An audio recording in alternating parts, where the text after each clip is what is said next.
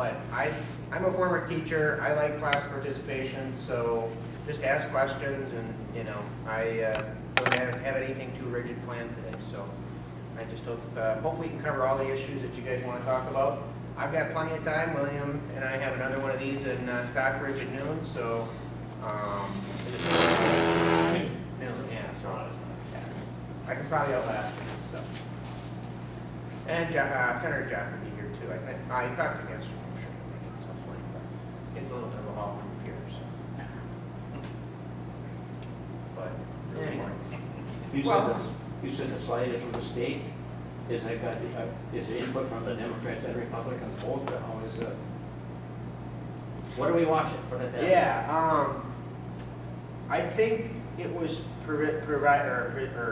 I think it was created by our Speaker's office, so Speaker Voss. So he's a Republican, so I think it's hopefully somewhat neutral. At this point, I'm neutral regarding the budget. You know, there's a lot of items in there.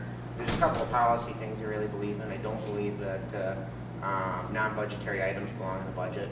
And I think that's pork barreling in my opinion, but shy of that particular perspective, right now, just kind of, we'll talk about this in the future, but we're in the beginning parts of the budget process. We're kind of in a part of the process where we talk about what we want, what we don't want, because, so I also am an attorney and I do a lot of negotiations, and one of the most important things in any negotiation is for both sides to kind of put on the table what are our goals, what are we trying to get, and then we try to find common ground.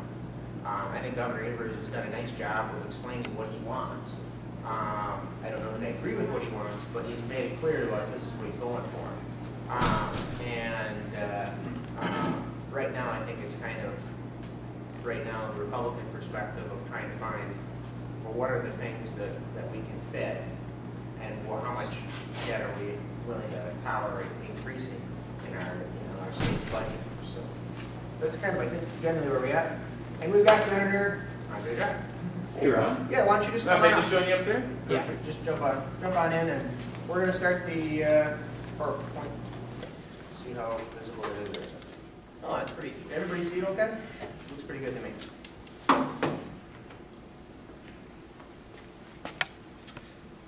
All right. So yeah, Governor Evers' budget. So the point of that is that the budget we're talking about today is not the budget that Joint Finance is going to agree on. So Joint Finance is called Joint Finance for a reason. It's Assembly and Senate, and it's Republican and Democrat. So it's basically a group effort to try to create our budget.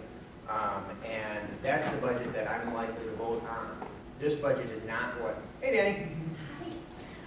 This is not the budget that we're likely to vote on. This is kind of his proposal of what he thinks Joint Finance should pass. So that's kind of where we're at, you know, in a nutshell.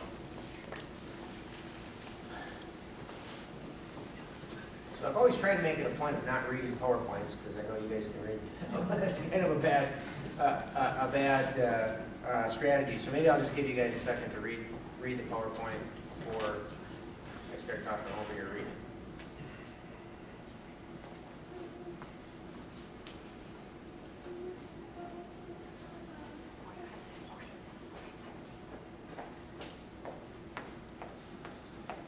All right, I guess you're probably caught up at some point. So one of the things I want to tell you about is an experience that I have that you don't have that I hope you'll be proud of. So one of the things I've noticed kind of in Wisconsin mentality is we're not real great at patting ourselves on our back. We're very good at saying, okay, we've done this, what's next? And I think we're very aggressive when it comes to trying to make our state better, and I think that's a really cool perspective. I think that's great. But when I go to so we go to NCLS, so National Conference of State Legislatures, and different groups where different legislators talk to each other, talk about ideas that work well for us, things that we wish we wouldn't have done, how different fiscal houses are in order. And it's really fun to be from Wisconsin and go to those, because generally the national groups will use Wisconsin as a model of good fiscal responsibility. Most other states are not nearly in the fiscal place that Wisconsin's in. And it's fun to be the state that made the right decisions and is not in the fiscal place in a state like Illinois, which is usually kind of the don't do that, do Wisconsin's model type of a experience. So that's kind of my perspective. Andre, so is there anything you want to add? Well, I would certainly echo what you just said in terms of, I believe we're one of a couple states in the country that on our pension system essentially have our liabilities fully funded, and that's certainly something to be proud of and to sustain. What Ron said before in terms of, yes, the governor proposed his budget. It was introduced in that form, which is the system that we have. But 2 years ago, Governor Walker did the same thing, proposed his initial thoughts for the budget, and then we kind of started over building it from the base. And I think a really important thing to really differentiate Wisconsin from the national level is, of course, we hear all about shutdowns or continuing resolutions. At the different portions of the federal budget can actually shut down and other parts continue. In Wisconsin, if we don't have resolution on the budget, which many times, regardless of which party or if there's complete control or not, going back decades now, it doesn't get done right on time, and it could take a lot longer this time. But the important thing is that we really continue our current budget level of expenditures in the period that we don't have any new budget agreed to. And in Wisconsin, we've been in the black. We have a surplus right now. So it would be a bigger concern if we were in the red and we were potentially causing a greater deficit to have to build a budget repair bill on later. But in this case, we're in a position of, based on past decisions, being able to look at where do we invest resources and how do we best, help the greatest number of folks in terms of our tax structure, our schools, our roads, and everything else that's very important to the states. Yeah, one of the big things one of the reasons why we have a surplus instead of deficits like a lot of other states isn't just the spending that we're, doing or they're doing. It has a lot to do with interest. So we don't have a great amount of debt that we're paying off on interest. So if we were paying a substantial amount, like for example, I think the federal government is like 24% or something of your tax dollars goes just to the interest on the loans that they've taken. We don't have a big 24% cut like the federal government does out of your tax dollars at the state level. So that's a huge advantage for us taxpayers because we're actually seeing our money go towards something we believe in, instead of it going to like an interest or that thing. Our budget is required to balance, unlike the federal government, which is allowed to put it on the credit card and keep printing money. Now, a lot of states don't have an opportunity anymore. They're so deep in the hole that they can't ever do the Wisconsin model. But the states that are close, it's kind of, it seems to me a no-brainer that they should be adopting some of the policies that have worked here. Because that's kind of what the national level tells the other states is do what Wisconsin does, and you can have your cake and eat it too. And if revenue, certainly the budget is based on projections in terms of revenue that's going to come in from tax collections. But if those projections are off from what we really see, then we have statutory triggers in terms of when the legislature would need to step in and do a budget repair bill so that things don't get too far out of whack. And we do have a lot of legislators that look at the level of expenditures between the first and the second year, the biennium, and where that base is going to come at, and how we're hopefully not creating too great of a structural deficit. Yeah. We've also taken fiscal disorder when it's come to our state. We've taken responsibility and fixed those issues in the past. And if they aren't fixed, they become big topics that we've talked about. For example, the transportation fund that we have that's separate from our general fund. That's a topic that I think probably most of you have already heard about, you're already concerned about. The fact that you are concerned about it is kind of what I'm talking about, in that we're taking those issues seriously, where other states, unfortunately, a lot of times do not, and then, the issue removed. But I saw one question.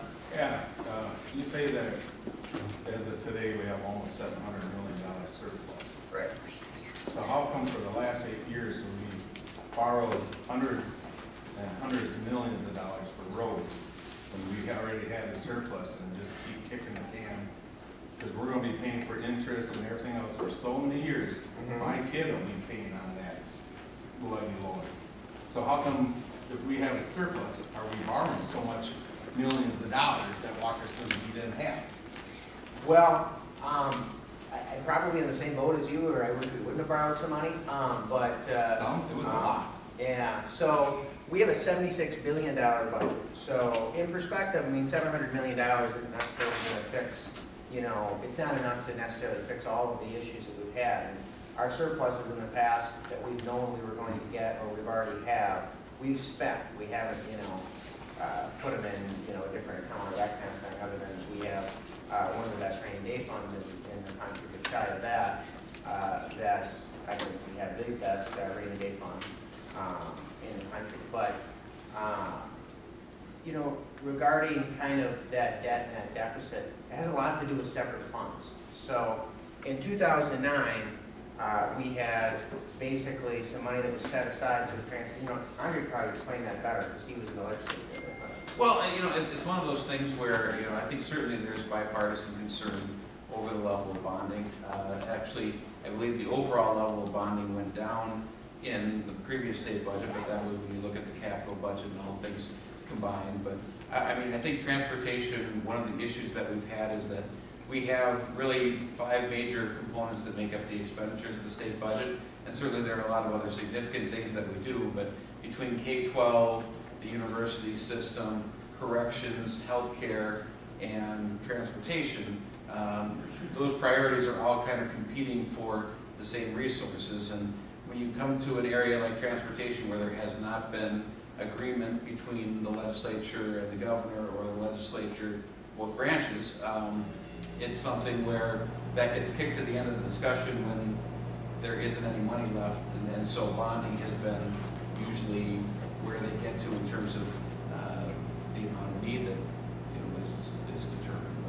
But, the transportation fund is a separate fund from our general fund. well, and that's very important because obviously you all voted on a state constitutional amendment just a few years back to really securitize, to keep those funds segregated, lockboxed essentially, because we did have a couple consecutive budgets of raiding the transportation fund and putting that money into K-12, into some of those other large areas. And so now I think we have a little bit more peace of mind that if we are putting money into the transportation fund, that's where it's going to stay. And I think that's certainly important to a lot of legislators who are looking not only at you know, the cost side of the equation, but, you know, new revenues and making sure that we're spending them in the right way. And you know, if we put money from GPR into the transportation fund, it's going to be built into the base. It's not going to be able to be stripped out. Good question. Does anybody else have any other questions before we go on to the next slide? Okay, let's go on to the next slide. So this is a little bit what I was talking about prior to us starting. I'll repeat again because a couple new folks came in. But we're pretty early on in the budget process. So the budget process is, and it was the same with Governor Walker, is the budget is proposed by the governor. It's kind of the governor telling the legislature, these are the things that I'd like you guys to do. And then we have listening sessions like this, where we go to our own constituents, ask our constituents what are they interested in, what's important to them, what's not. There's other processes to get information as well from our constituents. And then we input those information or that information into budget motions. My office will have a certain number of budget motions. I'm sure Andre's office will have budget motions as well. We provide those budget motions to Joint Finance. And with Joint Finance, so what Joint Finance is it's a committee that has assembly and has assembly members and Senate members, and Republican and Democrat. And that body basically tries to determine a budget of picking what are our priorities, what's most important, what's least important, and the information that my office provides tells them what do I think is most important for the 3rd Assembly District. So that's kind of the process. Is they're kind of in this information collecting stage right now, where they're trying to figure out what are all the things we could spend this $76 billion budget on, and then at that point they'll have countless numbers of hearings throughout this spring, and then probably early June, and then they'll have a product sometime around June, July, August, sometime during the summer, where they'll say, okay, this is what Joint Finance thinks our budget should be. And then that can be amended after that. But generally, that's a pretty good sense of what I'll actually be voting on. At this point, we're just kind of in this information collecting stage where we're just trying to get information together so that we can kind of make our decisions and at least tell Joint Finance our preferences. And then internally, just kind of maybe for your curiosity's sake, if you have some regarding this, is while I'm not on Joint Finance, what I can do is I can communicate with one person individually in that Joint Finance group, and kind of that's my go-to person that I ask for, and I kind of advocate for the 3rd Assembly District too. For me, our local person that's in Joint Finance is Mike Rohrkast. He's we call him budget buddies, but he's the individual that I go to and advocate for, you know, things that are important to our district. For example, one of the most important things that I'm asking for that's specifically good for our district, and I hope Andre will ask for this too, I don't know if we'll talk about this personally, but is another judge for Calumet County. So, you know, maybe not the biggest focus in Kimberly right now, but last year my biggest ask was regarding a TIF district with the New Page site. And that was one of the hardest things I think we were able to accomplish last year. It was a very divisive issue, but eventually we did end up carrying the day, and Danielle is here, our village administrator, so she can comment on that too at some point if she'd like. So, but she's busy being mom. I'm a new dad, so I love that time too. So, but anyway, Andre. Well, I completely agree with you on the Calumet judgeship. Actually, Ron is one of the co-authors of. So we have legislation standalone based on the chief judges of the entire state have recommended 12 additional circuit court branches to be added. Another one happens to also be in my district in Manitowoc County, but they have had a continuous caseload analysis. Originally, it was 190 judgeships were created back in, I believe, the 70s, 1980. They added another 59, added another 11 back in 2007. So this would be another round of 12 additional judgeships, where Calumet County probably is as acute of a need as you can imagine. There are 11 lesser populated counties that have 2 judgeships. Calumet currently has 1. There are 3 lesser populated counties that have 3 circuit court branches. So even with adding an additional judge to Calumet County, Calumet is going to be on the harder end of you know, what it's battling in terms of caseload. And that has a real impact on the justice system in terms of being able to participate in treatment courts, in terms of being able to move cases along so that there's healing for victims, there's treatment for defendants, and you know, it's just yeah, there are certainly things that I have a district that goes all the way up to the tip of Door County. In particular, Washington Island had some issues where their cable, their lifeline, was cut as a result of ice flows, and they would otherwise have probably been eligible for disaster assistance, but because they're so isolated, there's kind of a technicality, and so there's funding that was proposed by Governor Evers, which I appreciate in the budget for assisting them with repairing that cable. You know, that there are certainly you know, needs across my district that I'll look at, and typically in the Senate, because you have smaller margins of majority, you get to ask a little bit more. Although in the Assembly, I always would joke, or at least tell everybody that was on Joint Finance, you're all my budget buddies. I'm very very aggressive on approaching, you know, and I talked with, sat down with Governor Evers and told him my priorities, sat down with the co-chairs of the Finance Committee, sat down with my leadership, and so I know that Ron, you know, certainly is going to be a very aggressive advocate for the area as well. And you know, we have other things that have been put off that I know that Ron has been a supporter of as well, in terms of the criminal justice system, or just our court system. And you know, Ron has been advocate when we've had standalone legislation to add the level of, add to the number of assistant DAs, increase the public defender reimbursement rate, help with the counties with the increased reimbursement rate that they're seeing as a result of the court decision, and the crime map in terms of being able to make sure that evidence is processed so that you can have, you know, a swifter justice, and again, accomplish all of those things that I said in terms of treatment courts and additional you know, victims' rights protections, and being able to help rehabilitate those that are guilty. So. All right. Well, we gotta keep moving. We don't want to. Yeah, I'm sorry. No, I mean that. I know people have individual issues they might want to talk to too, so I don't want anybody to spend more of their Saturday than they're planning. All right. So again, I'll let you take a look at this real quick.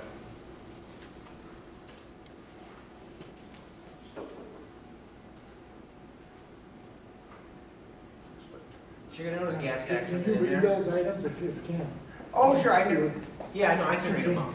Yeah, so and one of the points I was going to make is notice gas tax isn't in there. That's because kind of what I was talking about with the transportation fund being separate, because transportation fund is separate. Gas tax would certainly have a pretty big chunk of that if all of our funds went to one source. But because this is just regarding general fund, that's why you won't see gas tax in there, or your registration fees or other things that you are actually paying to the state, because that goes directly to that transportation fund. But anyway, so it's. What you'll see there is it's regarding the different tax percentages of where the state generates that $76 billion that was last year, the amount of money that we generated. So how much of what is our income? And it's 52% income tax. So 52% of what we receive is the income tax that you pay. 34% is sales tax. 7% is corporate tax. Public utilities generate 2%. And then excise taxes is 4%. And then this little sliver here, I guess, is insurance.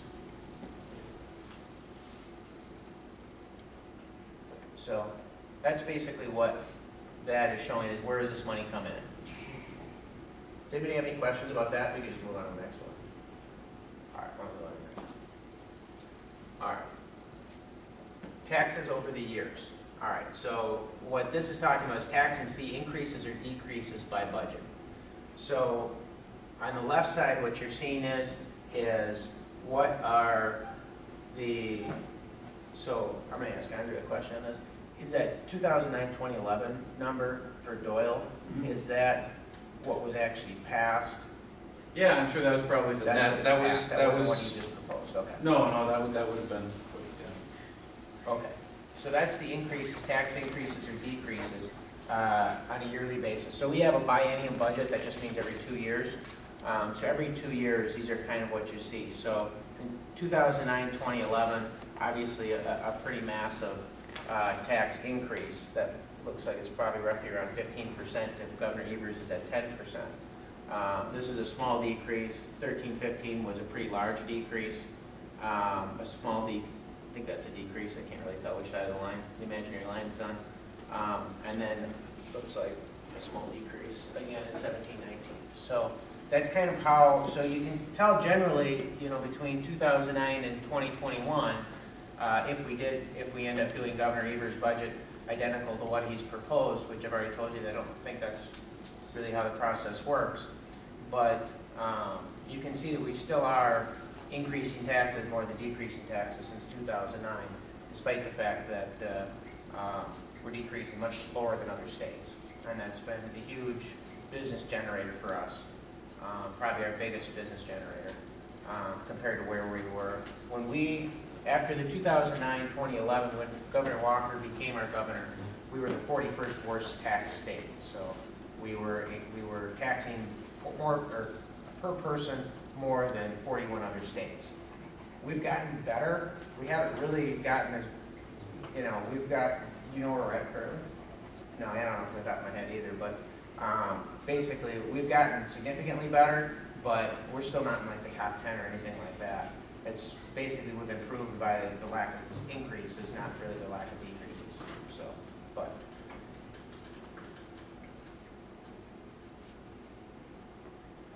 Does anybody have any questions on that? Oh, we do, okay.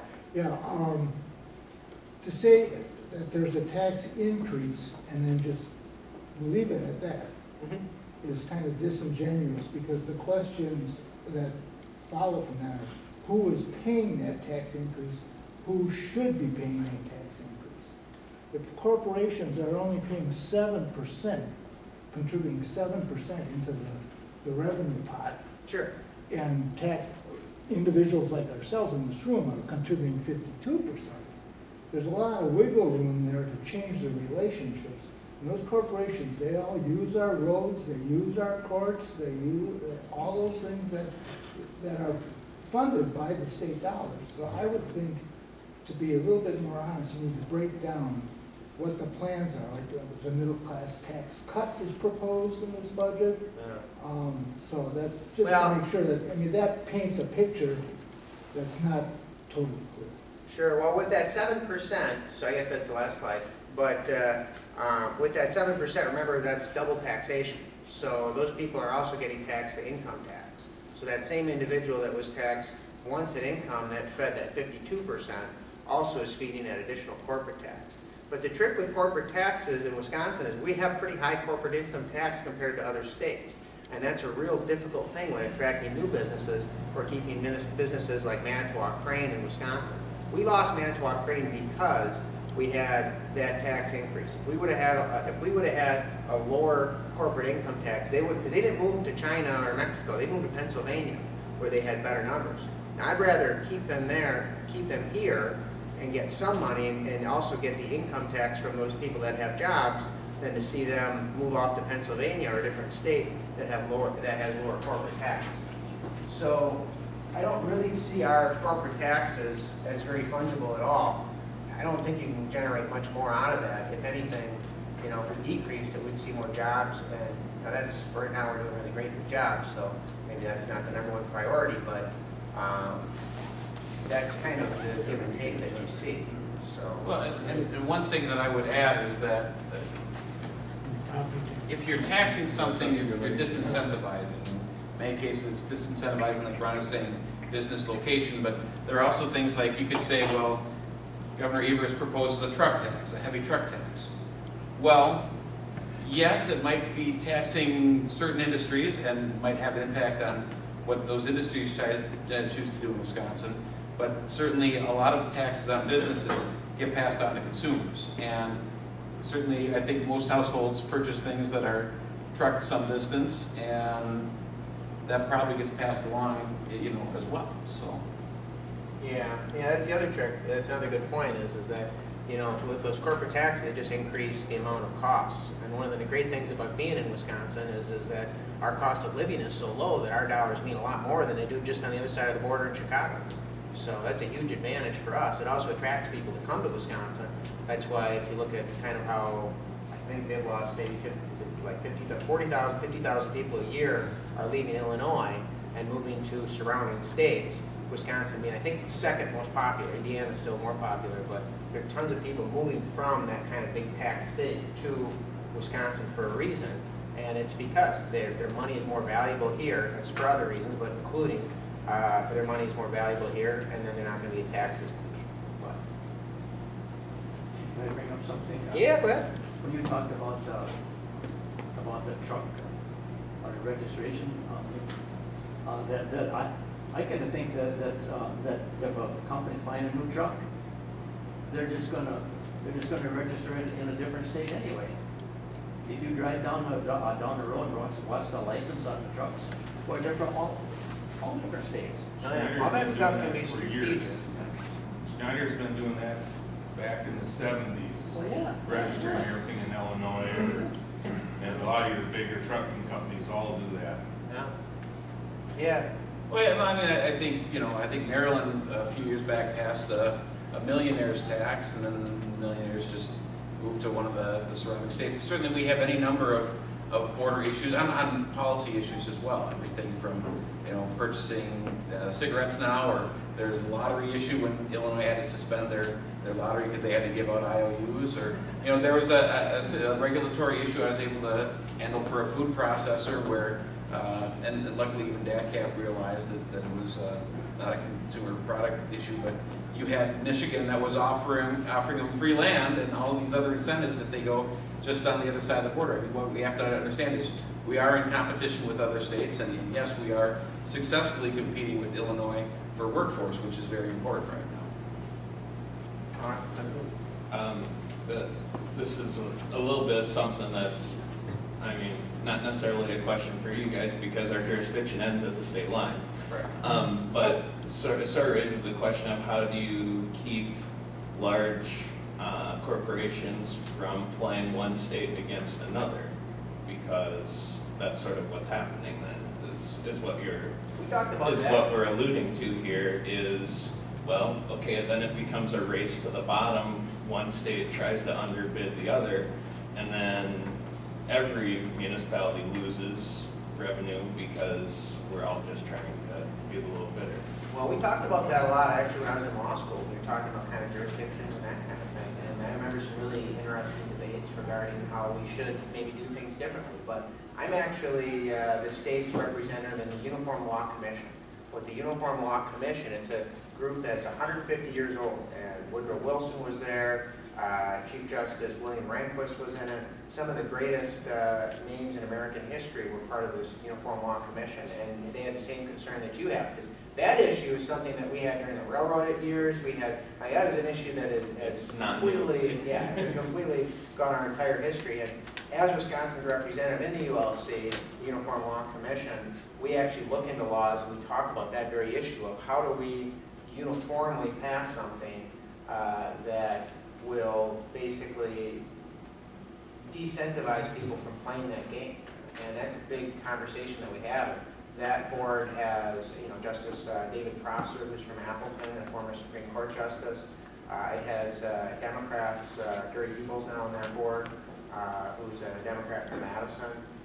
He's planning on going up to Alaska this year too. Fred Risser's been on there before. Oh yeah, Fred Risser's, he's been there forever. So yeah, I mean, those are just kind of names that us Capitol people know, but he's a senator from Madison. So Longest serving state legislator in the country.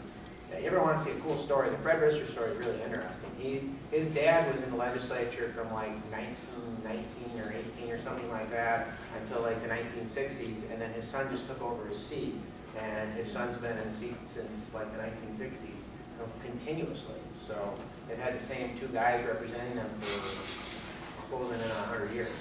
And I've done a couple bills, actually one with Fred Risser on the uniform enforcement of domestic violence protective orders across states, just so you have that, again, that level playing field. That's something that got passed right now. There's a bill I'm doing with Representative Rob Brooks on athlete agents, so that you don't have people gaming the system that way in terms of trying to take advantage of amateur athletes.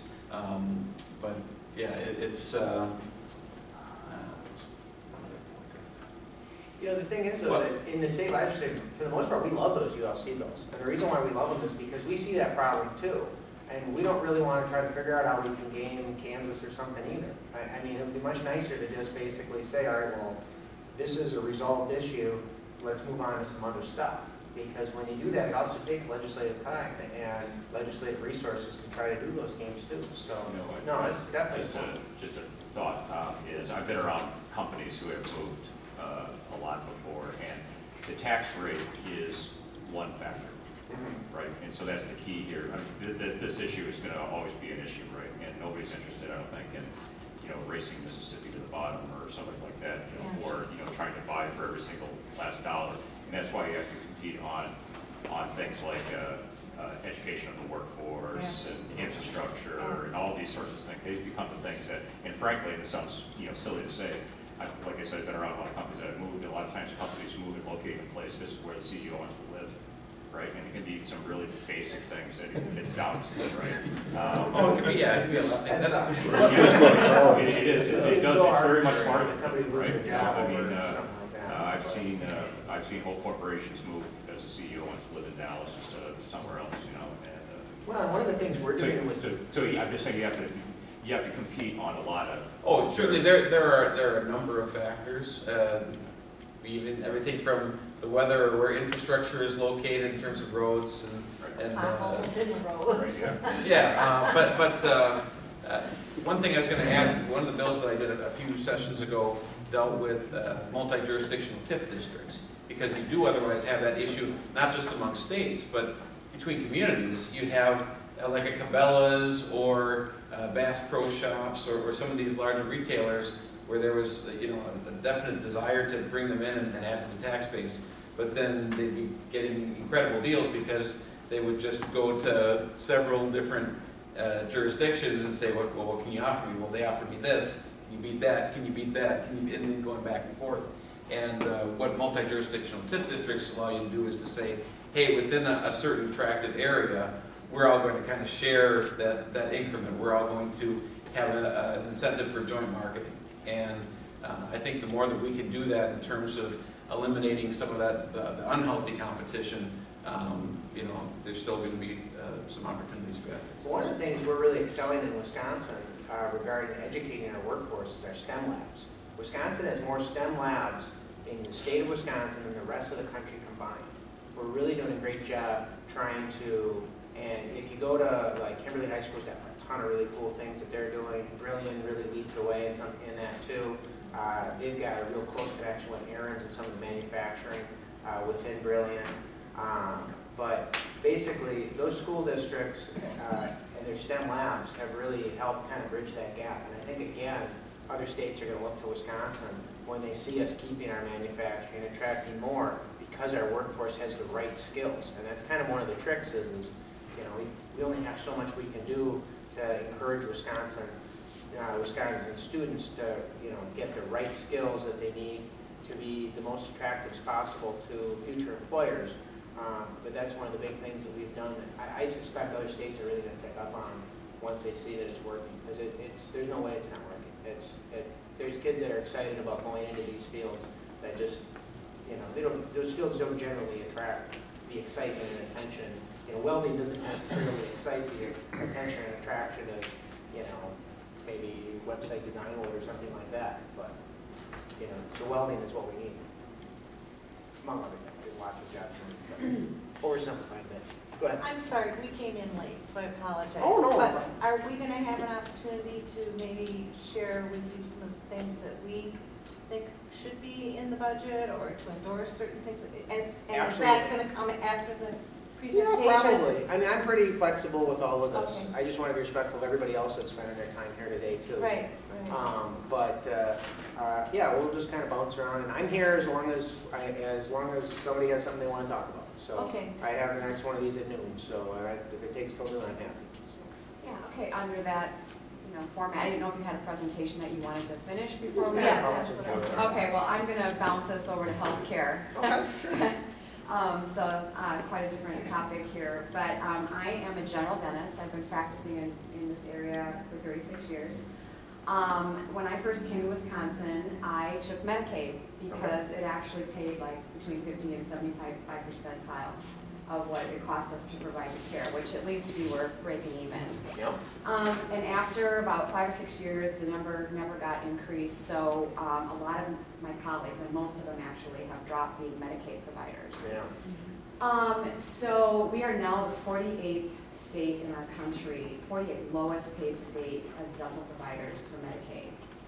I mean, we're near the bottom. So that's why no one is providing this care, because they can't afford to. We're paid at 27 cents on the dollar. Yeah. I don't think any business can be, you know, asked to provide something for 27 cents on the dollar. So the governor has put in his budget a dental therapist notion. So this would be a whole new dental provider. So we have dentists and assistants and hygienists that provide care in Wisconsin. Yeah. And contrary to sort of the rumor is that dentists don't have a shortage of providers. So physicians may have shortages, nurses may have shortages, but dentists don't have shortages in the state of Wisconsin. We're actually pretty well covered over the entire state. So there was a pilot put in place by Governor Walker about 18 months ago in 4 counties in Wisconsin. Includes Brown County. And Brown County was one of them, yes. And he increased the dental reimbursement for Medicaid in those counties to see if that would actually, you know, do anything. And lo and behold, it was only, you know, it's only been like 18 months, maybe a little less than that. But lo and behold, it increased the provider sign up by 33%. So 33% more dentists signed up to be Medicaid providers. Yeah. And 35% of those providers saw 100 patients or more. So that's a huge impact. So I think, you know, and now Governor Evers is proposing to stop that pilot program. But it's actually only been in existence for 18 months, and it's already showing that it's got traction, that it's actually working. So I guess what I'm here to say is that a dental therapist, and there's only one state in the entire country that does dental therapy, and that's in Minnesota. They have a program for 10 years. It takes 3 years to graduate a dental therapist. It's very expensive. Marquette University will not, they don't have room in their building to educate these therapists. So basically, they've only graduated 90. Minnesota's only graduated 90 providers in 10 years. And guess where they all live? Minnesota. Minneapolis. So the idea was to get the rural areas covered, but guess where the dental therapists want to live? So their 10-year, very expensive program, and now their dentists are asking, because they're paid at really low rates as well, they're asking for higher Medicaid rates now, and they're already paying for a dental therapist program. So what I'm here to say is that, this dental therapist program is not the way to go. It's very expensive. It's going to take us 3 years to graduate anybody, and it's going to take us a very long time to get these people in place. And guess where they're going to want to live? Appleton, Milwaukee, so it's not addressing our rural problems, okay? Yeah. So I think our pilot is showing some promise. I think that we need to ask that we continue, if not expanded. And we already have a workforce ready to go. Just pay us and we'll do the work. Well, and I've been supportive of the expansion. I was supportive of Thank you pilot. very much. So, I mean, actually, that's one of the things that we do have across the board, very low Medicaid reimbursement rates. I mean, that's one of the issues that I have in general with the federal government. We sign on the dotted line to administer a program, and then we have to put a lot of state dollars in to try to prop it up, and we're kind of left holding the bag for, the federal government budget isn't balanced, so they just gradually start to reduce what their responsibility is, and we have to kind of pick up the balance. And we didn't get, like with Obamacare, the Cornhusker kickback, the Louisiana Purchase. I mean, there are political calculations in terms of how Medicaid rates have been set in other states. And so it's something that, no, I think the low reimbursement rates certainly have a significant barrier to access, as well as, Well, let's have, so first off, I thought you really put that really eloquently. I really like, you're definitely a good advocate for this particular issue. What I'd like William to do is take down your name and... William's got my name. He's got your I name? met with William. Yep. Oh, you did? Okay. Yes. Oh, at the office? Very good. Well, thanks for doing that too. I Yeah. appreciate that. I know that that's, that's a 2-hour drive, so... I'll have a folder of information for you that really, just kind of outlines all of this. Well, so William, if you can look into the budget, see what our side is kind of proposing on that.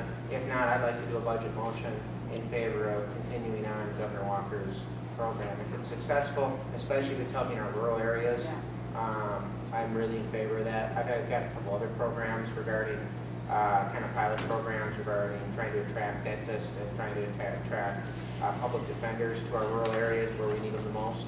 And this is definitely something that I'd like to make sure we do everything we can to make that happen. Wonderful. Thank you. That makes a lot more sense to me than the therapist stuff that I did too.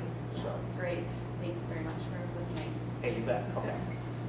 Anybody else have any questions before we move on? Yes, please. I just wanted to piggyback on the Medicaid conversation. Sure. My name is Terry, I'm the administrator of Mentita Assisted Living. Okay. And we support a lot of people that are funded by Medicaid. Yep. Medicaid pays us at about a 55% rate of what we would get private. Okay. One thing that made a huge impact last year was the direct care workforce funding. Okay. And what that was is you gave us a chunk of cash, each company, depending on the number of people that were Medicaid funded, number of days we supported. Okay. Which allowed us and had to go directly to our workforce. So what that allowed us to do here, and the impact has been significant. I was able to raise wages by $1 an hour, which allowed me to keep really good team members, but also recruit really good team members. The consistency it's meant for our programs, because I can hire the best staff in the world if they can, pay for the gas to get there. Yeah. That's a challenge, but when The workforce is stable, the residents are better. It's just overall such a higher quality of care. That has just been impactful, and I know it's in the budget that's been proposed, and I'm asking that it's kept. And these are thank you cards. Oh, look at that. I was wondering what that was. Thank you. Well, let's take a quick picture. Yeah, absolutely.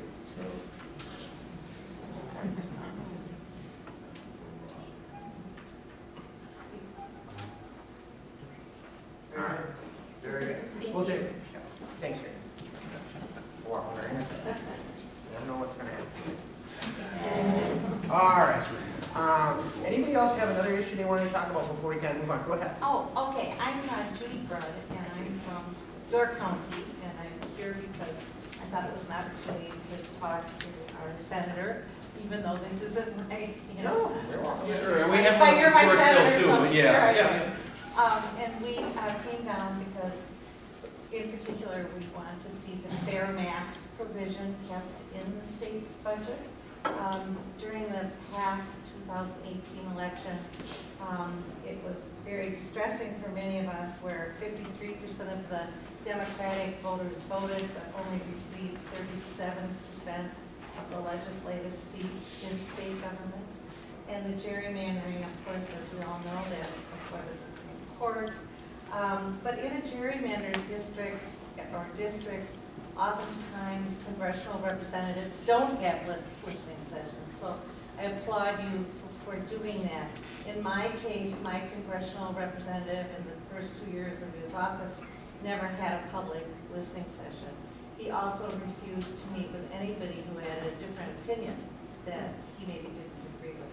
So what it does is it disenfranchises people who vote and who want to be part of their, their district. They want to be part of solutions. They want to share their ideas, and that just didn't happen in my congressional district. And so I've been very concerned for the past 2 years about that, and continue to be concerned about that in the future. There was a recent poll done in Wisconsin, and 72% of state residents are in favor of nonpartisan redistricting. And in Ever's budget, as you all know, he put in $10,000, which is a paltry amount of money, to have the Legislative Research Bureau do that nonpartisan redrawing, which will be done after the census anyway. And I guess my feeling is that really the elected representatives should not be drawing the lines for our district. That should be done by a nonpartisan body. And we can start to get away from this partisan predicament that I feel that we're in, where people are feeling disenfranchised and not involved. And in a fair and competitive district, both parties would have an opportunity to win in their district. And fairer districts would keep representatives accountable, I believe, to all their constituents, not just those who agree with them. Fair districts also would increase voter turnout, I believe, because if people feel they don't have any opportunity to elect someone that would represent their views, they just stop voting for polls.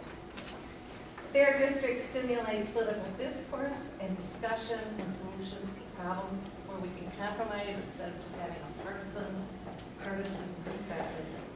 If you want to talk about that after our meeting, that's, Sure. Yeah, I mean, it's maybe a couple, I'm not sure about the question of putting some money into, looking into that $10,000 idea. I guess that's a little bit budgetary, but I mean, the redistricting issue is an issue that is a difficult issue that has a lot of different components to it. And I'm confident we could probably talk about that issue alone. So I'm actually planning on doing some, and you're certainly welcome to come down for them. Anybody who wants to come can.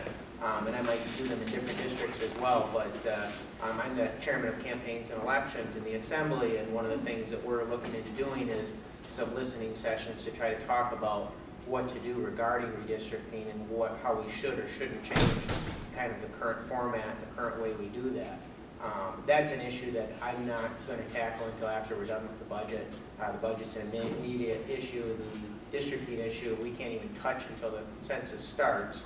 or the census is completed and we have the actual numbers of how our state will change and how it should change and all those types of things. But, I mean, you're talking about, you know, hundreds of different issues that go along with the redistricting. It's not a subject, and it sounds like you're pretty familiar with the subject. It's, you know, I think you'll probably agree, this is a full-day conversation type of subject. It isn't something that we can talk about. Sure, Ron, I can try to address it really quick. Just a second, Senator, just want to add what my wife said. We came down here to talk about this issue as it relates to the budget. Maybe there are complicated issues and where the lines are drawn and so on, but at this point, the question is, should $10,000 stay in this $78 billion or whatever it is budget to start the process of nonpartisan boundary drawing? Sure. Now, the legislature has been willing to spend $3.5 million to create districts in secret and then defend them in court. All we're saying is, let's put $10,000 in the budget so that we can start a nonpartisan process.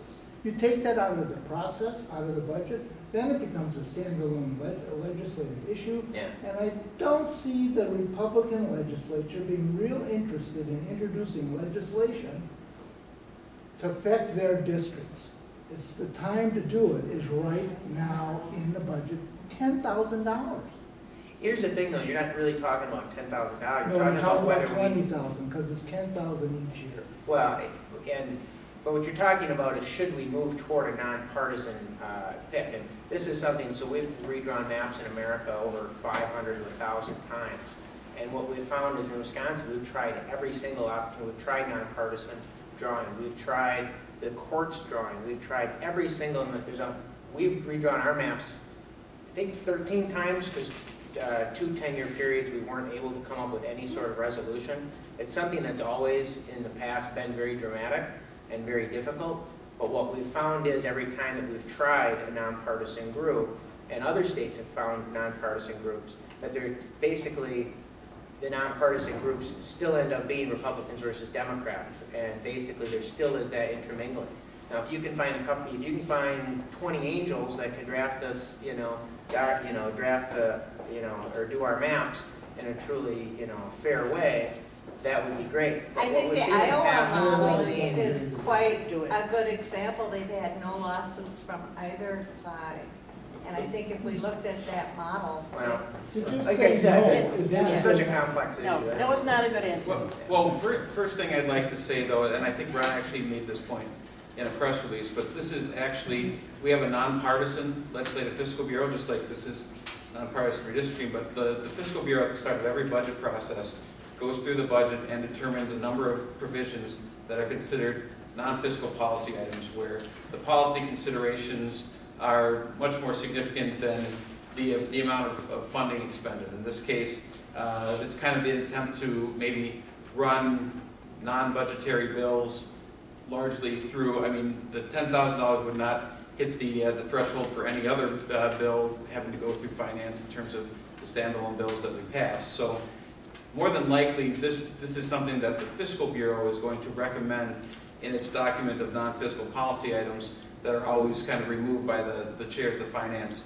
Committee at the start of every budget process. So it is likely to be something that is going to be a separate discussion. I will say, I've always been open to, anything that makes sense in terms of improving any state laws or any processes or the redistricting process.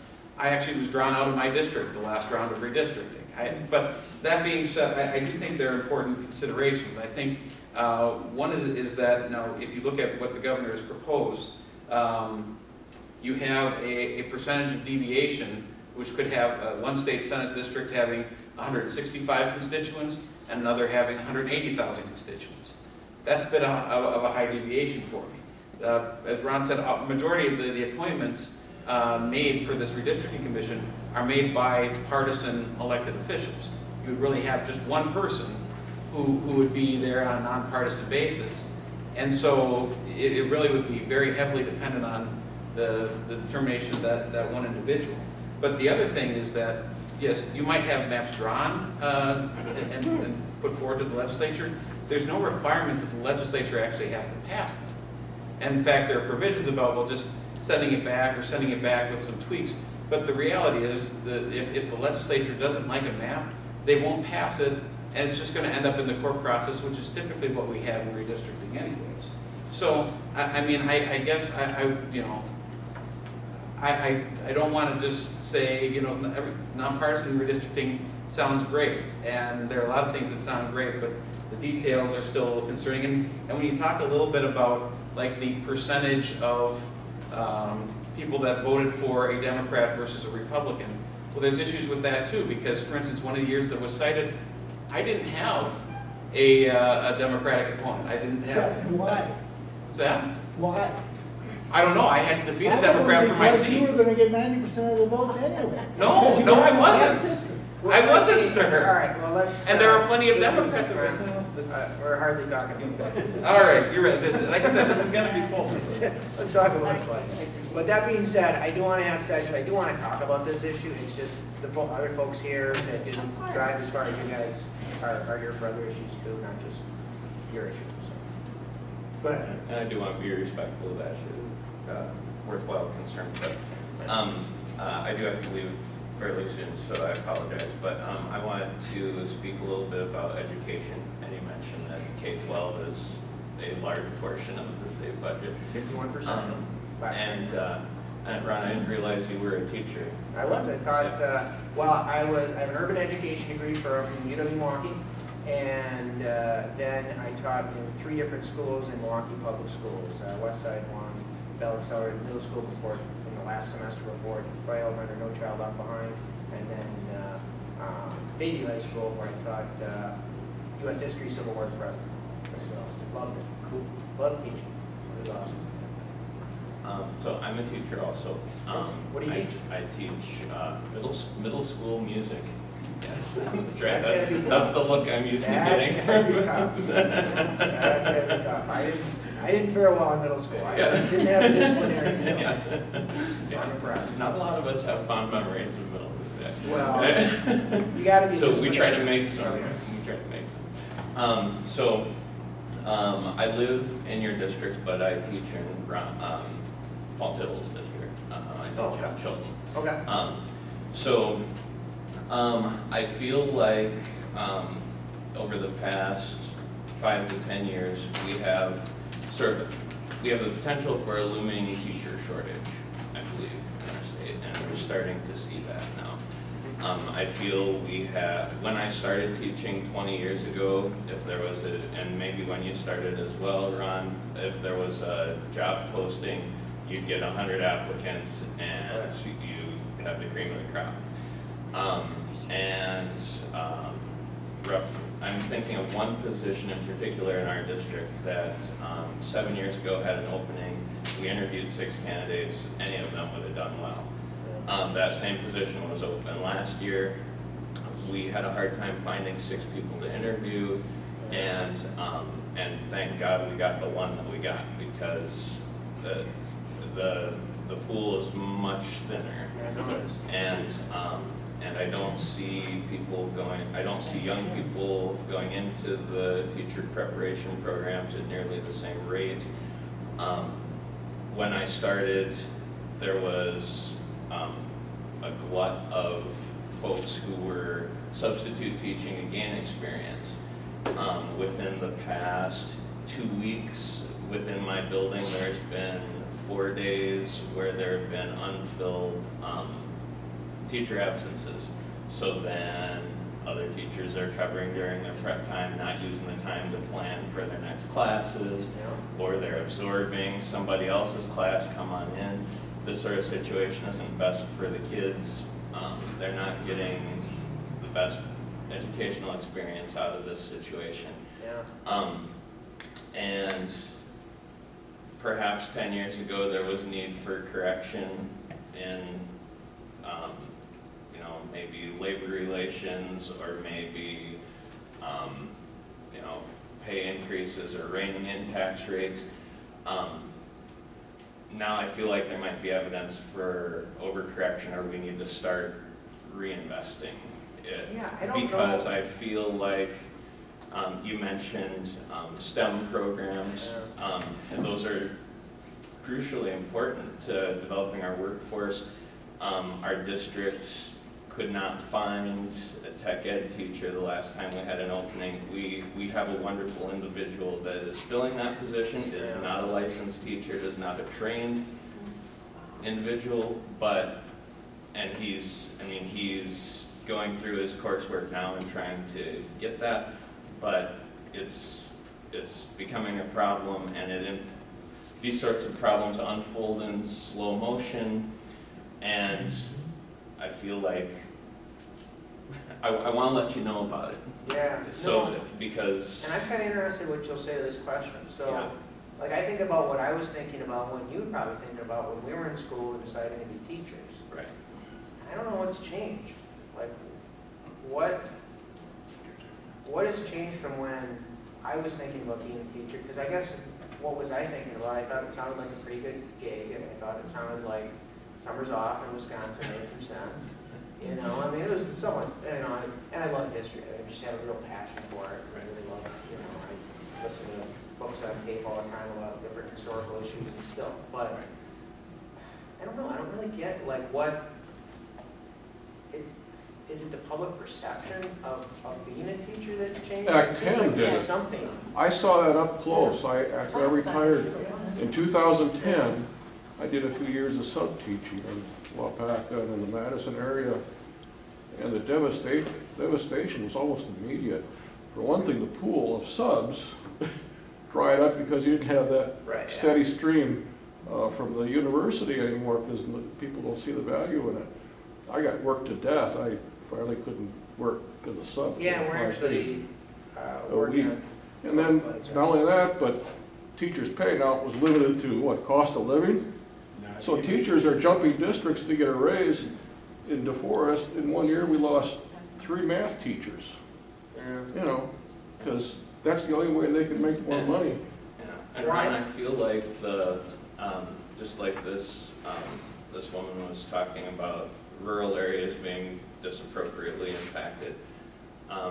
In a rural district, you start to feel like you're a training ground for a larger district or a more suburban district, because we can't afford to keep up with the salaries and such offered. Now, I've been teaching in our district for 20 years, and I feel very connected to the people there, and that's why I choose to stay there, because I'm committed to them. But if you do have a promising young teacher who, you know, maybe didn't originally come from the area, or doesn't have family connections or family ties, and it's very easy after a few years, well, we can go somewhere that has more resources. Yeah, you'd have to pay them more to keep them there, Right. because their contacts and their connections are stronger in a different place. Right. And then our own district in particular, and this is not necessarily a statewide issue, but I believe there was recently opportunity for more aid to small districts, but then there was the stipulation that if you had had a failed referendum within the last 2 to 3 years, I can't remember the details, but whatever the detail was, that caught our district. We were not able to benefit from the extra aid because we had a narrowly defeated referendum within the last couple of years. And so then it was kind of double whammy. That was just delayed, though. I think ultimately your district is still going to be able to catch up on that. Sure. However, though, Andre, however, we're also limited to increasing our salary schedule by the annual CPI increase, or whatever the board is able to pay. Sure. So, getting us behind this 1 year, we won't be allowed to increase double CPI or something. No, well, I mean, there's certainly. I mean, so it does hold us consistently behind. Well, and there is the referendum thing, but there was actually additional tier of sparsity aid that was proposed. I know that we're looking at that again in terms of helping the rural districts. I've heard a few other possibilities that I'm supportive of, but yes, we have inequities in our school aid formula, maybe not as severe as within the shared revenue formula, but you know, and that's one of the things that we had the Blue Ribbon Task Force take a look at. But specific to what you were talking about in terms of the shortage, and And I'll tell you, you know, dealing with workforce development, that's one of the areas of my committee. You know, you were just talking about it within, you know, healthcare and long-term care, and we have it with daycare, we have it with, but honestly, it's everywhere. We have more people leaving the workforce in retirement, you know, the baby boomers, than are entering the workforce. And part of that is birth rate and just different things where, you know, again, luckily we are bringing people in from, you know, from Illinois. We are having, you know, positive, you know, net migration in terms of, you know, otherwise we'd be in some trouble. But one of the things that the Greater Green Bay Chamber came to me with was we have a youth apprenticeship program, and they have a very robust one in Green Bay, but we only have 11 of the 16 career clusters. And among the 5 career clusters that we don't currently have any tracks for are teaching and training, law enforcement, law, public safety, human services, which would include social workers, public administration, and business management. And that's something that I have legislation, I think you're on that bill, Ron, but to expand to all 16 career clusters. DWD is saying, well, we don't have a demand in those 5 areas. Well, I think, you know, if you talk to police chiefs, they're going to say they have the same problem in terms of the number of qualified applicants or the people in the pipeline. There's some other things we're looking at there. But, yeah, I mean, I'm not quite sure how we're going to deal with, you know, the fact that we have an aging population and we're going to have even more acute needs in terms of caring for them. But Now, William, maybe you know this, in the budget is Governor Evers asking to increase, it sounds like, you know, kind of your perception is that cost of living increase being limited to your pay increase is being limited to your cost of living increase.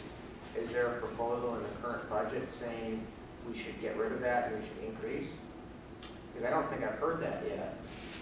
I am not aware of anything. You can look into it though. Yeah, I'd be curious to see.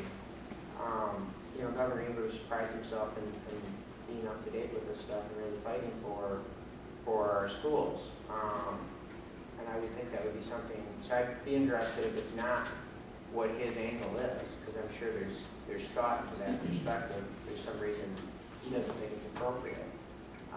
But I mean, to me, I think school superintendents should be able to pay the teachers what they want to pay and what they want to pay them. Well, and at least to be, because if they have the money and they think that's the best way to use the money, who am I at the state level to go into Hilbert and say, Hilbert, you don't know, you know, your finances as well as I do, so you can't afford it even though you think you can. right, well, and just to be competitive with other larger places, or just to be competitive as a profession in general. Yeah. Yeah, I don't know, but I think that we need the current perception regarding that not being lucrative or that being a good deal. I don't know, I didn't have that perception when I was there, and you know, if I would have continued on with that career, instead of going on to law school, I think I'd probably feel the same way you do, and that's, you know, this is not really probably what I felt like I signed up for. You know? So, but anyway, yeah, thanks for bringing that concern. Thank you. Well, the young lady that was talking about the Medicaid, Yeah, you bet. other reimbursement, 36 states have taken the federal dollars.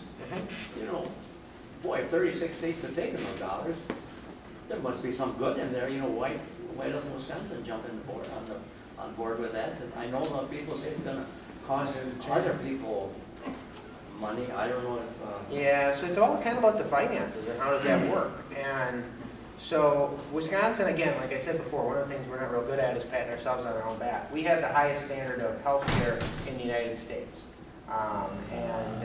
That's a pretty cool thing to say that we have. How do you measure Where do you that? get that?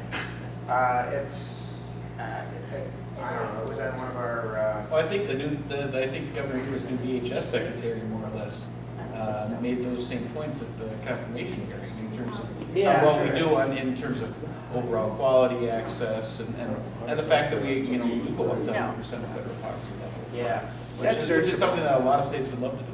yeah, that's searchable. And William could probably find that. We had that on our Facebook. That was one of the things that came from the state of Wisconsin for... Y'all have access to that health care though? Can we all go to Mayo Well, Clinic or? let me answer Dwayne's questions before I answer that. So what he was concerned about is why don't we take that Medicare money? The reason why we don't take that Medicare money is that while it will increase our state coffers, so what we're talking about is this is money from the federal government that we would be receiving. We would receive $200 million from the federal government if we follow certain requirements that they have. Those requirements will cost our healthcare professionals $600 million. So if we take that $200 million for our own coffers and cost our hospitals $600 million to basically meet those requirements, and more, it's not so much in requirements as it is finances that we basically, they'll just get paid less from the federal government on Medicare. Medicare reimbursement. Is it Medicaid? Okay. I get those two mixed up a bit, but they'll get that less money, and then basically it costs our state more because it's just going to get flipped over to all the other consumers that aren't on Medicare or Medicaid. It won't cost the hospitals anymore. They reimburse at 90% instead of 60%.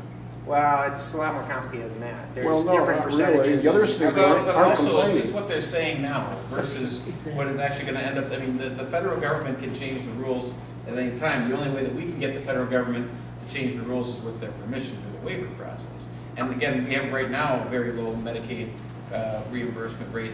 I think the concern is that, you know, Minnesota took the expansion, and then they had to pump hundreds of millions of their state dollars into it. There's maintenance of efforts requirements.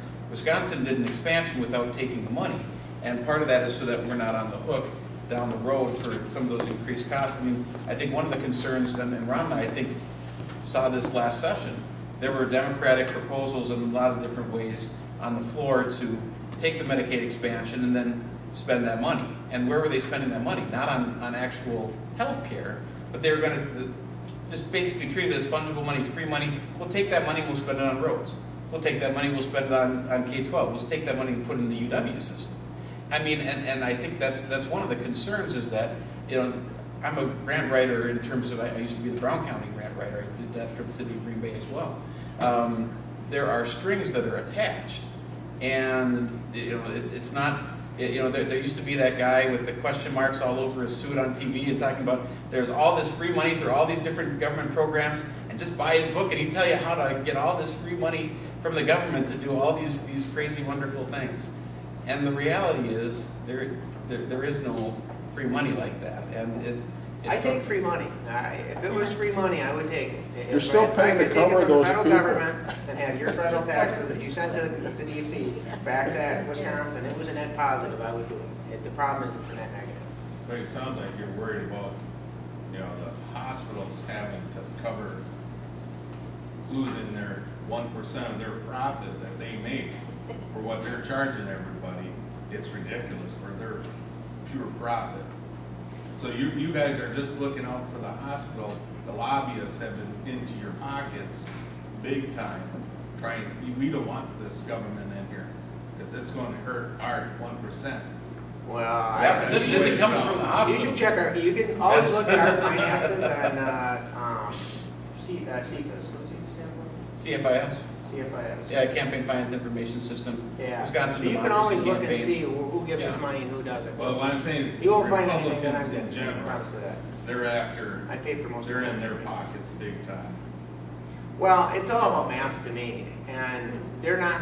I mean, for-profit businesses aren't going to willingly take a loss. So what happens is that when you kind of try to hit the hospitals and try to make them pay the difference, they just increase the cost of everything else. So it just ends up increasing everybody else. Lately anyhow.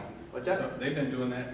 But the point is they always do, whether that's caring for the homeless population or anybody that doesn't pay, that uses the emergency room as primary care because they can't be turned away. Hospitals already write that off, and that's why everybody else's rates through insurance go up. So Medicaid would cover that whole. Exactly. Yeah. Yeah, that's the idea No, behind that's it. The hospitals lost it, you know, used to get federal funds for their losses for unreimbursed care. Well, in Wisconsin with cynical Republicans, you know, now they're not getting reimbursed for their care that they're giving out for free when they could be getting it through this Medicaid expansion. Oh. you know, it's, Well, that makes sense. plus under the Medicaid expansion, the reimbursement rates to providers are higher. I know that discussion came up earlier. You're leaving money on the table. It's foolish just because you want to deny people health care? I don't get that. Who wants to deny people? There was a, I mean, seriously. Donald Trump. there was an analysis done, you're probably more familiar with this, Ron, is taking the federal money was going to increase the state participation in that by double what the money they were getting. And that was in terms of emergency room visits, because these people have this down to a science. They can't afford it, so they go to an emergency room for a headache because they're obligated to treat these people. And that's not what medical care is all about. And that's my money. You say federal money, that's foolish to say something like that. Right. Because that's coming out of my pocket regardless of where the tax is paid. Right. I'm on a fixed income, and I'll tell you what, I took a lot of pride in never having to collect those things. But I had the ambition and the ability to learn, to go to school, to go to college, get an education so that I could earn that money. So the motivation of the program should be, let's not throw money at it, let's throw something that tangible can put those people in a position to make more money, period. No argument, I don't care if you're independent, you're Democrat, you're Republican, you have to have opportunities for people to improve their status. Right, but if we have insurance coverage for those people, then you're not going in and making the hospital give you free care. It's as simple as that. The money, you're paying that money either way. Either way. There's no such thing as free health care. I'll tell you something, you know day in and day out what goes on in Washington. They have a different definition of illegal in Washington than the rest of the world. Okay, we're off. No, you listen to what I'm saying here. Anytime you can manage something at the state level, at the local level, it's going to be honest, number one. And you're going to have the ability to have input into that program, plain and simple. And that's all any taxpayer asks. Once you turn something over to the federal government, you might as well kiss your money goodbye because you don't know what it's going to do or who it's going to help. Period. We're already doing that. Yeah, okay, yeah, we got a couple more last questions, yeah. Real quick, it was mentioned before about lobbyists. I'm Bonnie from Mulberry Lane Farm. I wanted to put a face to the name. I wanted to thank the two of you for not taking big money lobbyist influence in your efforts to support Wisconsin and do what's best, in my case, for the little farmer. So thank you for that and continue your work. And I have to leave for another appointment, but I do have a brochure I wanted to give both of you, and hopefully Will contact us about your family visiting. Yep, I want to bring I have a 10-month-old daughter at home who is. Now, my kids have already been out to the farm, Great, so well, you got to come as a family. we've still got the little cups or whatever. Right. Our issue, for those who don't know, we have a children's petting farm, and we also do weddings, and Wisconsin Tavern League has been attacking the farms that want to continue holding weddings without having to acquire a liquor license, and these two have been supporting us in that effort.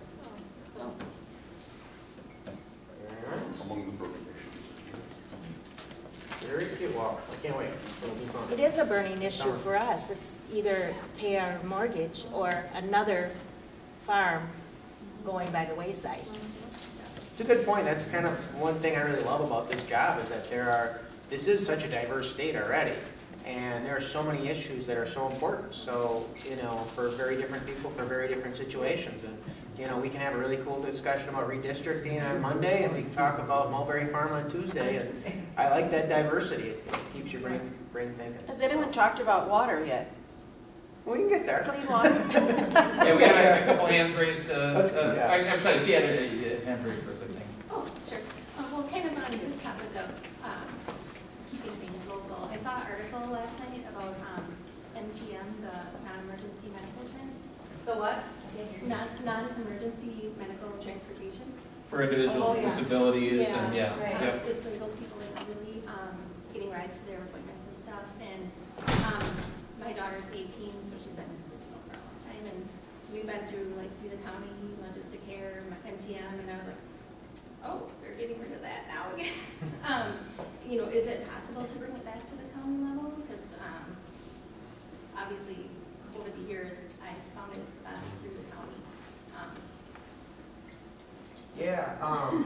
Outagamie County always kind of mentions that too. So they do kind of a update every year to, Andre was there, I was there, and I think all the legislators that represent part of Outagamie County, they talked about that as well. It was something that they were interested in as well. However, financially, it's always been difficult for them too. Do you know, so you're saying it's not in the budget? I just saw the article last night. No, there's an issue right now with the provider having the contract. They're People weren't missing. People were missing rides. yeah. Well, so I actually I have but, yeah. So somebody had something scheduled for early January that even called to confirm that the ride was going to take place, and then we're never told that their contract was never renewed at the end of December, and so there was no ride to get her to her appointment. And so no, I know this is something that I deal with Options for Independent Living, okay. and I know they have. Sir, we're working with them in terms of trying to make some inquiries with DHS on what we might be able to do there, or make sure that we have just the right. input for It's nice to put a face to the name of somebody. Like every issue, it always helps me to meet somebody that actually has this issue. It's different when it's this theoretical idea of there's these people out there in our state. Oh, When you actually meet somebody. Yeah, because the reason I saw it, because the girl in the article was a friend of mine, and I was like, oh.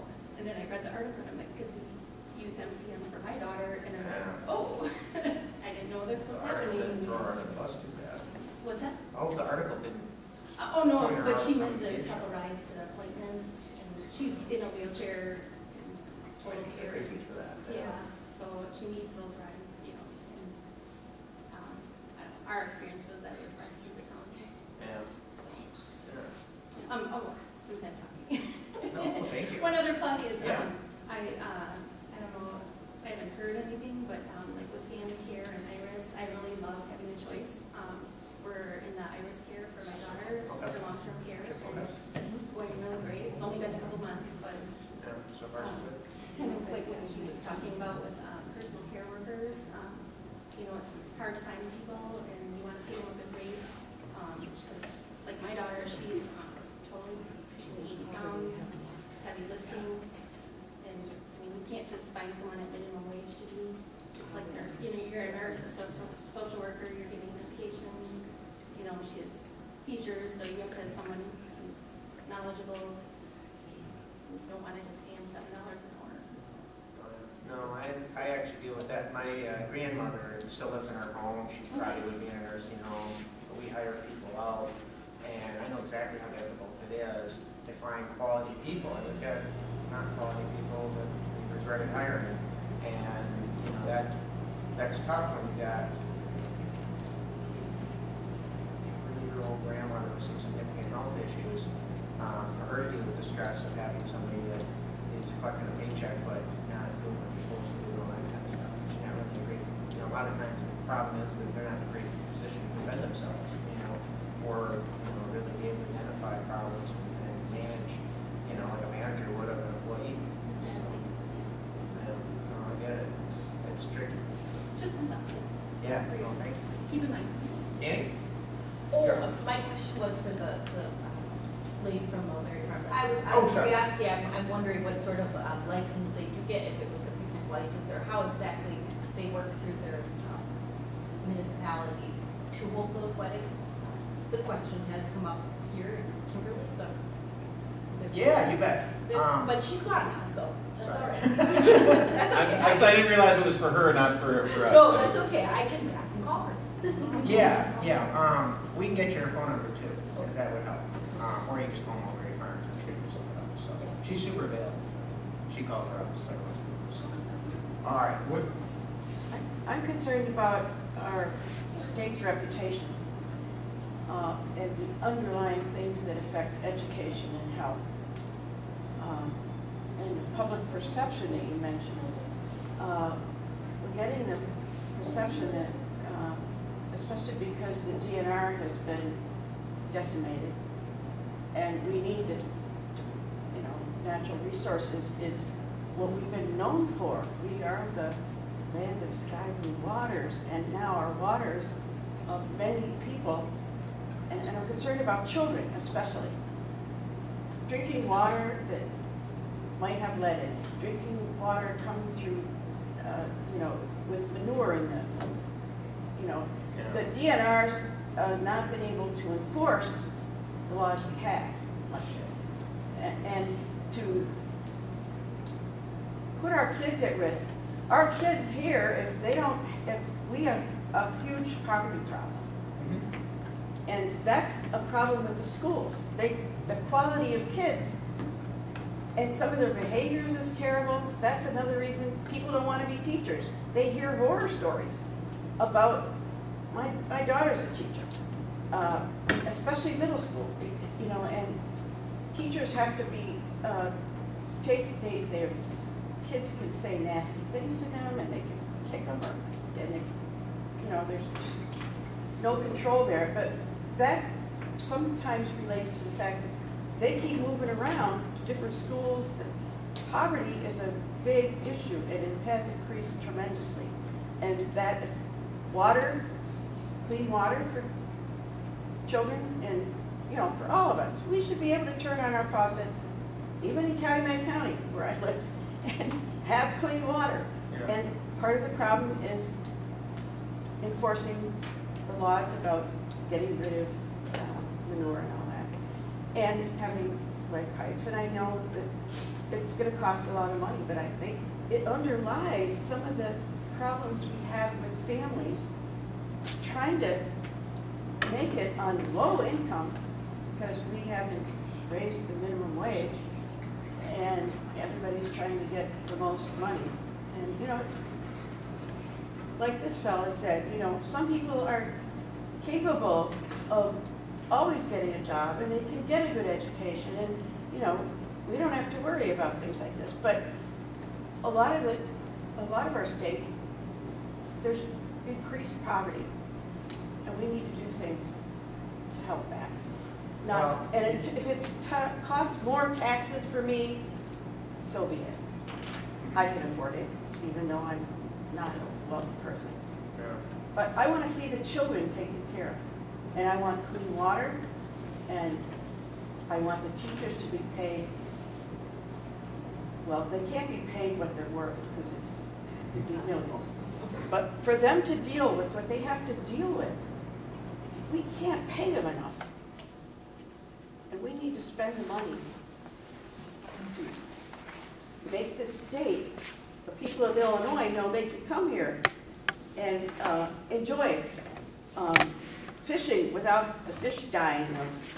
You know, a friend of mine went fishing for a few days, got a lot of fish, and then next day all the fish were dead on them. And he can't even eat the fish he took. So we have a water problem, and the DNR needs to get all the money they need to get scientists back and working. And so the people from Illinois, where I'm originally from, really think this is a great state for education and for the environment and for clean waters and fishing and camping. But if we have thrown out our controls, that could be devastating for all of these issues. Well, the people of Illinois are definitely right that this is a great state for education, and Danny knows, because I personally think that the Kimberly School District is the best in the state of Wisconsin, but I think empirically it could be proven. We do have some of the highest ACT scores in the country. We've got a lot of, positive things regarding our education. So our education system that receives 51% of your state tax dollars right now, I think is pretty impressive. Regarding the lead pipes issue, I was an inner city school teacher prior to going to law school, and I kind of saw firsthand.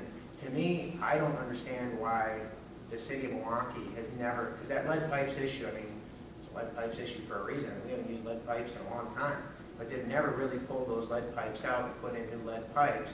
And for the life of me, I can't imagine why they wouldn't take that issue more seriously than, you know, building trolleys and stuff. But for whatever reason, they just don't see that as a big enough issue, and I think they're wrong about that.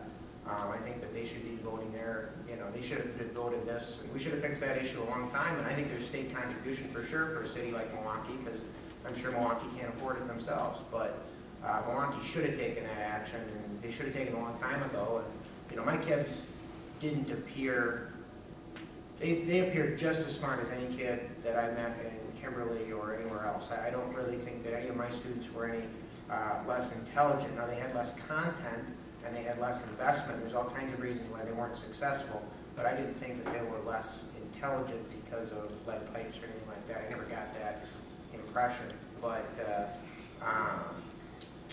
the lead pipes issue is certainly something I don't understand. I have a well, so I live out in kind of Sherwood area. We have a well. We rely on that well. We're on the karst. So I definitely, and I have a 10-month-old, so I'm certainly focused on, and I'm glad to hear that we've got a greater focus on kind of our karst issues out in our area, and kind of the impact that some of our mega farms are having on our water quality there. I actually, if you check out my legislative website, you can find a video where we went to a mega farm that took the initiative to spend $5 million of their money to digest their manure properly, and it's a pretty cool experience. It was really interesting. It was the final product after they'd separated. The hardest part of separating is what to do with the water, the liquid waste. They can separate the hard fecal matter out of the manure pretty fast, and it looked like something that I put. When they took that fecal matter out, it was stuff that they were touching with their hands and showing us, and it wasn't in any way gross. It kind of looked like, you know, something you might plant around a tree or something. It looked more like a fertilizer. It looked like a final product, really, that you might buy. Most of them don't have digesters, right? This was an ideal kind of situation. This was an ideal, yeah. This is that was an ideal situation, but the mega farms, I think, you know, at some point we have to have some.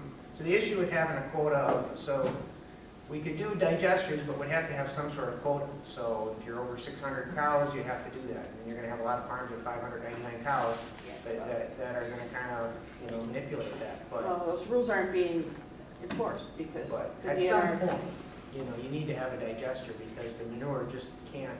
It's not like a 100-cow farm. It really, even on the karst, probably wasn't the best idea.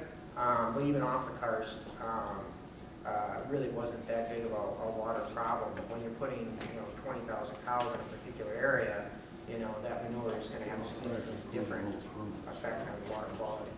But yeah, no, I'm concerned. I'm glad we're taking that issue seriously. I expect there to be positive legislation in that area.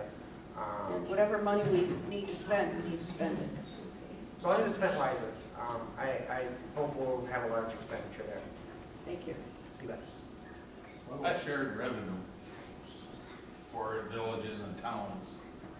You know, the state has cut back so bad on shared revenue to our municipalities, and we can't, you know, and the state made it mandatory lock in where we can't raise our funds anywhere.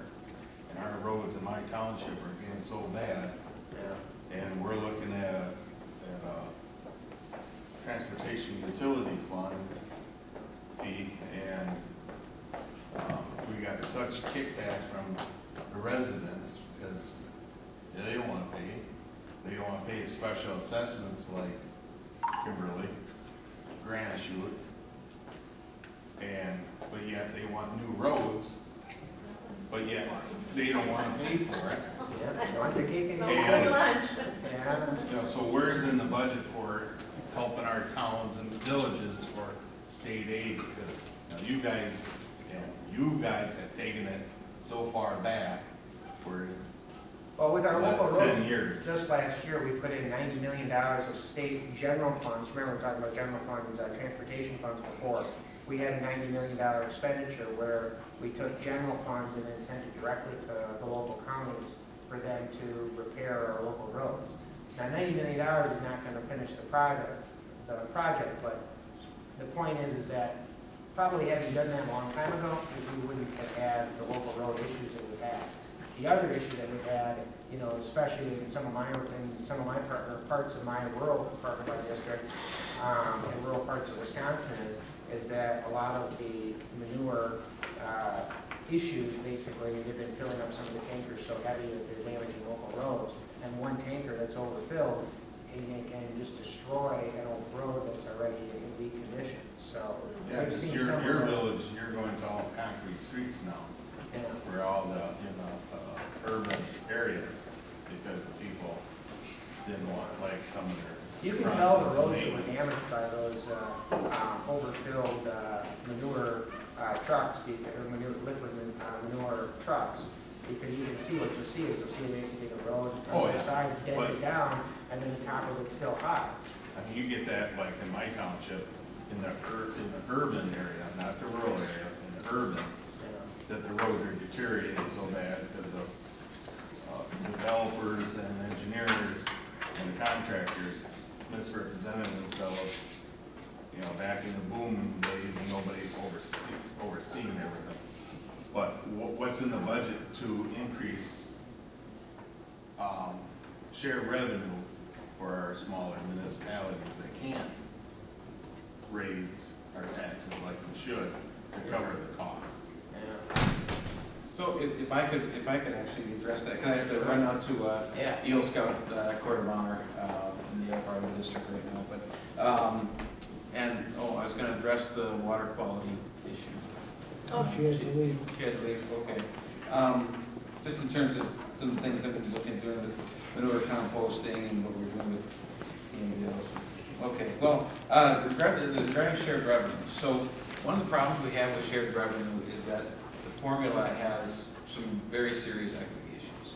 And to give you a demonstration of that is within my district, actually within my old district, before district. So Village of Bellevue, certainly became a village more recently than the City of Two Rivers. City of Two Rivers is on the grid system, been there a while, but both have some similar demographics in terms of some of the lower income housing and things of that nature. The difference was Village of Bellevue being incorporated later, which actually had a higher population than the City of Two Rivers, which is going the opposite direction. The City of Two Rivers was getting $3 million in shared revenue. The Village of Bellevue was getting slated for $237,000. Meanwhile, the Village of Denmark, which again has some similar characteristics, but a population of 1,500, so a ninth of Bellevue, 243,000.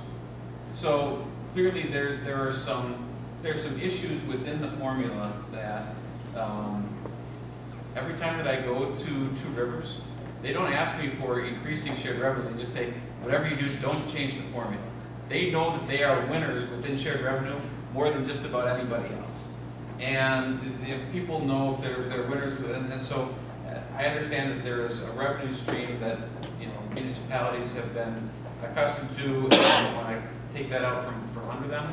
But at the same time, anytime that you have different formulas to improve the equity, the winners in the formula figure out pretty quick that if that same amount of money that is invested where there's a hold harmless, or just put into the existing formula, they come out much better, which is why I think the legislature has looked at general transportation needs and increasing that as a more equitable way of targeting relief to, or targeting aid to local government. Now, it hasn't gone up nearly as much as what that's one of my complaints that I have said session after session is, as we increased overall transportation spending, the proportion of that went to local government has decreased. Yeah. We have put more into the mega projects. We have, and so that is one of the things that I really kind of honed in on. So I actually had a meeting earlier this year with Governor Evers, with Craig Thompson, his designee for transportation, as well as Alberta Darling, who's the Senate co-chair of the Finance Committee. And first thing I talked to all three of them about was local road aids. And basically, now Governor Walker had proposed a series of local road aid increases last year. He was on the campaign trail, but he was talking about maybe an increase of $911 per mile road for towns, which the Towns Association was happy with. Honestly, I said we should look at that as a starting point.